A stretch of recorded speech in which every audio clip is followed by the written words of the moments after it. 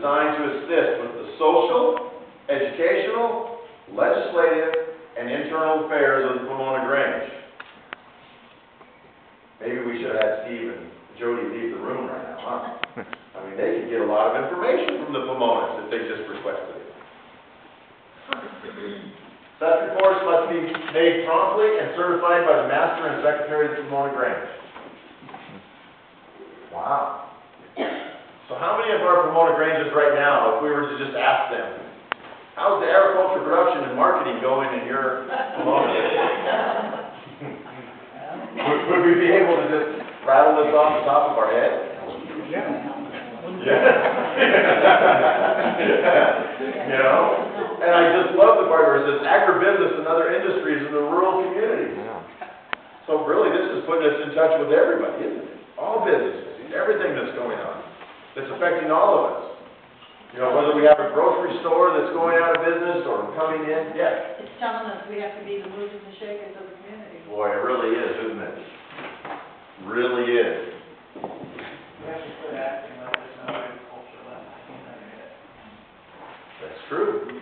That's true, because agriculture touches us in several different ways, doesn't it? There's a lot of variety in Connecticut. Yeah. Not all traditional. Yeah. Grange-sponsored programs, what would those be? What's that? Buffet breakfasts. Okay, well, those are the activities. Okay. Fairs, yeah. Dictionary project. Dictionary projects. What else did the Grange used to be involved in? Insurance. Insurance. What about co-ops? A lot of benefit programs. A lot of benefit programs.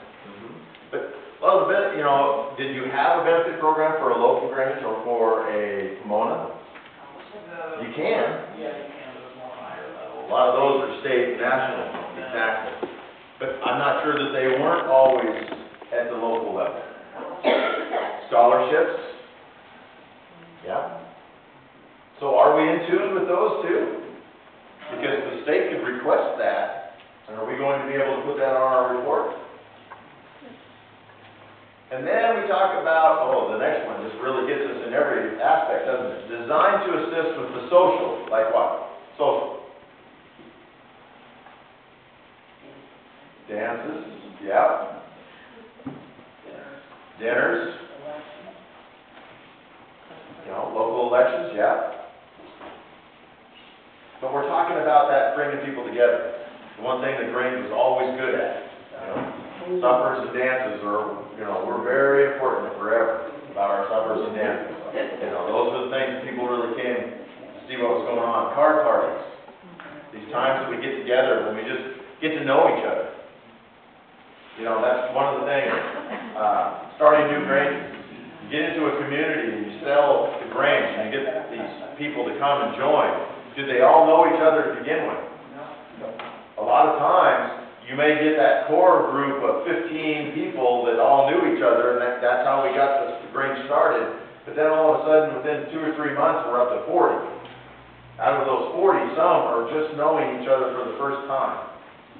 So all of a sudden, we come to elections of officers. Who do we elect? How do we elect them? The social aspect is really key for us, so we get to know one another. Right.